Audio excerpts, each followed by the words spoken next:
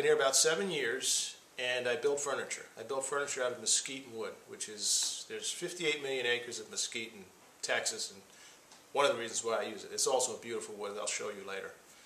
I haven't always been a furniture maker. I've been a commercial photographer for 30 years of my life. I still am. And about 6 years ago, 5-6 years ago, a friend of ours came into my shop, which is right here, as you can see some of it, and asked for a table. I designed her a table I thought was my style, and it still is my own style. She loved it. From one table to about 5 years later, into coffee tables 9 feet.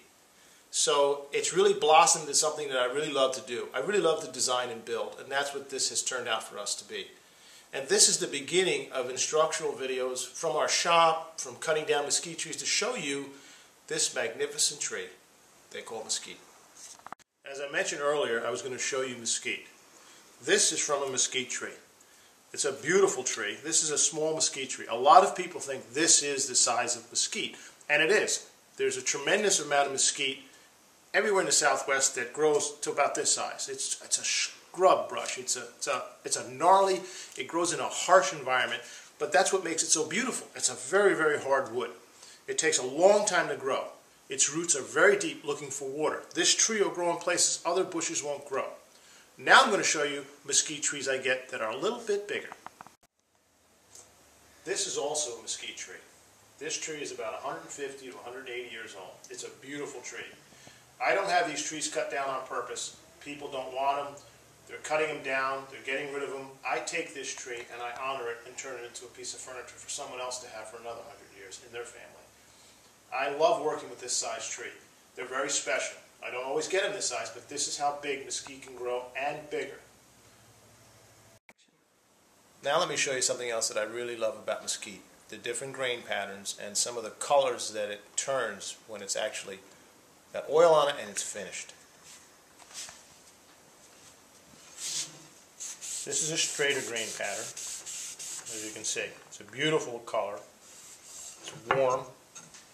Here's another grain pattern. Look at this. Look at the swirls. This is what you call a little bit slightly figured.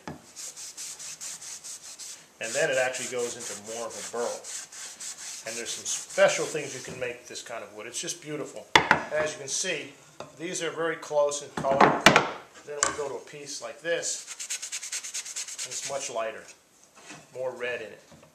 So as you're building furniture with this wood, you have to keep in mind the different colors and how you're going to match them up, or how you're going to use them as a contrast when you're actually making that furniture. This is a table over here that is in the process of being almost completed and ready for finish work. It still has to be final sanded, final fitted in the metal brackets, and as you can see, it's very lightish red. When it's finally tongue oiled and waxed and finished, it gains a color like this beautiful color that you see in mesquite. And this is also because it's got a patina going on. This is about 1.5 years old, this piece. And it just darkens down to a gorgeous color. It's just a beautiful, beautiful wood. Remember, I showed you earlier, this is mesquite. This is mesquite finished. That's why a lot of people love mesquite, because they know it's going to look like this in their home, wherever they put it. In a year or two, it takes this gorgeous patina. I know you'll be looking forward to the next video, because this really, really intrigued you. I know it. It's not just barbecue. We make furniture from it. We also barbecue with it, but we make furniture from it. And I'll actually show you later on the curves and the twists we make and how we laminate and do it. It's a really exciting process. And I want you to look forward to our upcoming video on how we inlay turquoise in our mesquite. It's top secret. Thank you. Thank you for tuning in to Lou Quallenberg Studios' first video on mesquite, furniture making, art, and everything else we're going to show you in the next couple months. Take care.